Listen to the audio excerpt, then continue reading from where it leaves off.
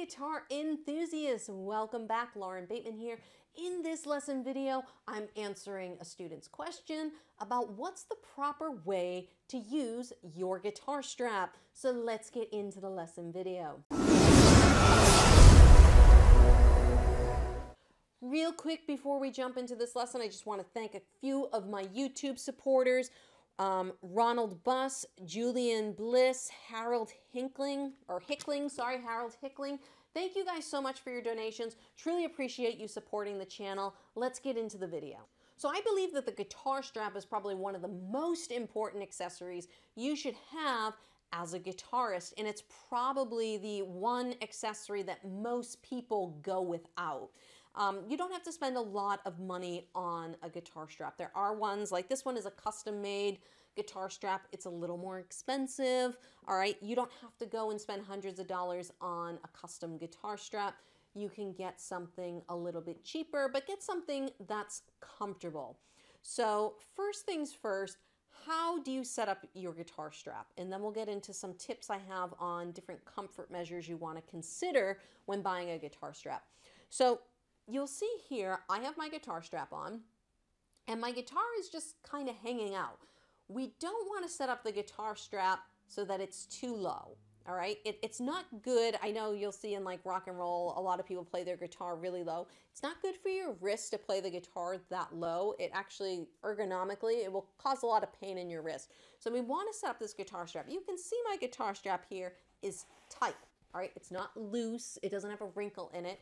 It's tight. It is holding up my guitar in my lap, okay?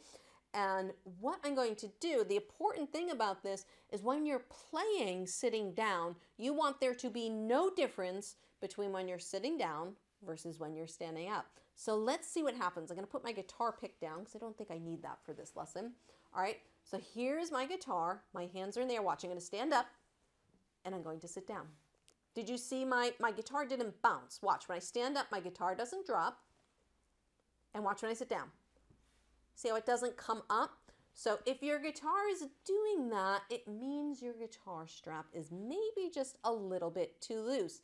And the benefit of setting up your guitar strap this way is that when you practice sitting down versus standing up, there's no difference. So you don't have to retrain yourself to play chords sitting down versus standing up.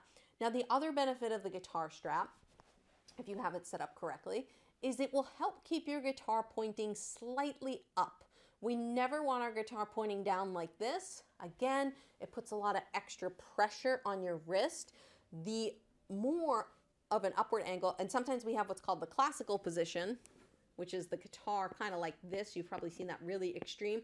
This is very healthy for your wrist, but I don't find that very comfortable, so I play my guitar like this, and I think a majority of people do. But it keeps the guitar neck up as opposed to pointing down. A lot of people who don't use guitar straps, their neck tends to point down like that, and it causes a lot more wrist issues. So the benefits of a strap, one, when you're practicing sitting down, you're already practicing for standing up. And two, it can help alleviate some of those wrist issues that you're having, probably because the neck of your guitar is pointing down. Hey guys, real quick, I hope you guys are enjoying this lesson video so far. Don't forget to subscribe to the channel so that you'll know when I release new videos just like this one. So let's get back into the video. Now, a couple of considerations to keep in mind when buying a guitar strap. One is the width of the strap. I find thicker straps dig into my shoulder a lot less than a thinner strap. So this guitar strap is pretty thick. I stepped off screen quickly to grab my other guitar. This is my electric guitar strap, which I'm looking to upgrade. So this is a little thinner than my acoustic guitar strap. The unfortunate side of this, there's not a lot of padding underneath this strap. And with my electric guitar, which is right behind me here, the downside of solid body guitars is that they tend to be a little heavier. So this guitar strap is digging into my shoulder a little bit. So if you have shoulder issues like that, like this guitar strap is thick, it has a little bit of a padding to it. They sell guitar straps that have pads on the shoulder. So you might want to get into something that's a little bit more padded, particularly if you have shoulder issues, or if you're playing an electric guitar where they do have a lot more weight to them. It's one of the top reasons I don't play a Gibson Les Paul, is because the weight really does bother my shoulder, and that's why I like my thinner Ibanez back here. Another question I got from a student was, do I have to screw a knob into my guitar? So my guitar has screws already on the back end of the guitar and underneath here for a guitar strap. Some guitars have only one. They have one on the butt end of the guitar, and then you have a string you can tie here.